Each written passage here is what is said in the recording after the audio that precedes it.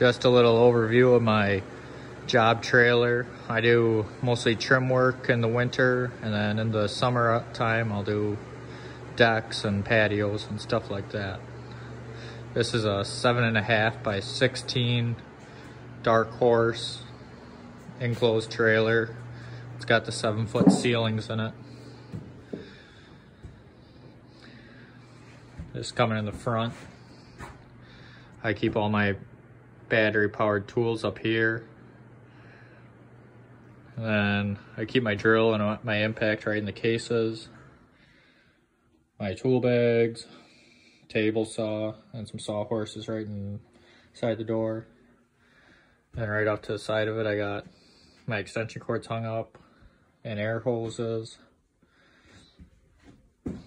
And the multi-ladder. On the bottom, I have my tough system and a rigid shop vac. Then this bottom shelf, I keep all my nails. And then in the back, I got my PEX tool and my concrete nail gun. Then this shelf I keep with moving blankets, tie downs, and some paper towels at the end. This has my blower and my Milwaukee rocket light on it, and some clamps on the end, along with my miter saw station. Then all my umpire levels on the wall there. My 4-footer is out of the trailer right now. At the very back, I have a 6-foot ladder and a regular step ladder. Then a trash can on the other side. And then I keep all my nail guns up here. My pin nailer is out right now. I got screws that are all down here. And concrete drill and Tapcons and anchors.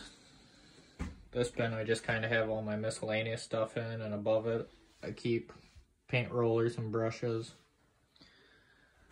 I got this miter saw in here, but I'll unscrew that from there and put it on the mobile stand if I'm on the job. More screws up here.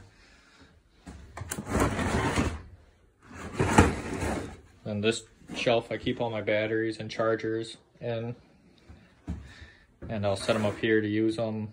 And I got a couple hung on the wall. This is kind of another miscellaneous bin, my caulk gun, coping saw, then microwave, some screws in there. These are all just miscellaneous hardware. And then some screw bits. I got a 15 gauge cordless nailer and a framing gun, both cordless. I just got those. They're both Hitachi. I really like them so far. My small air compressor in there for smaller jobs and trim jobs and basements. I don't want to drag a cord through the whole house. That's just a bucket of shims there. Empty pail. And then this is kind of all my hand tools, pliers, level. I'll grab this and bring it right into the house. Stud finder, small tape measure on there. That brings you right back around. I guess off to this side of the door I got some hand tools hung up too, but that about does it.